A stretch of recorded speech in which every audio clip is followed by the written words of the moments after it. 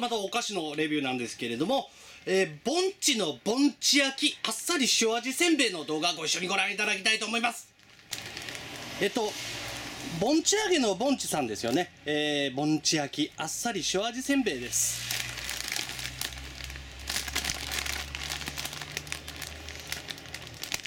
そういたしましたら、まずせんべいのですね原材料名ご一緒にご覧いただきたいと思います。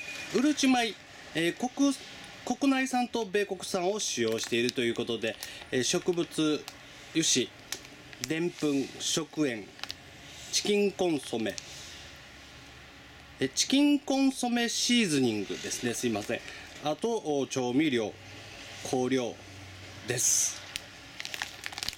カロリーの方はめっちゃ高いかな。 100g あたり550キロカロリーですね。すごいです。ぼんち株式会社様、大阪にあるんですね。工場というか本社です。これも小分けになっていて、そうですね、袋開けていっぺんに食べなくても大丈夫なタイプですね。1枚ずつ入っちゃってるみたいです。全部で何枚入ってるのかな。全部で10枚入ってますね。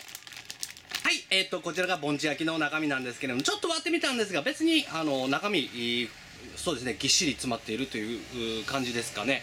パリッという感じがいたします。で、結構塩が表面かかっている感じで手がパサパサしますね。それではお味の方をチェックしてみたいと思います。とってもうまいです。ただこれを食べてるとおビールが欲しくなってきますね。特に暑い日はちょっと焦げたような感じの味と、すいません、あとちょうどいい感じの塩加減、とても美味しいです。ぼんち焼きですね。これは関西スーパーさんの方でゲットしてまいりました。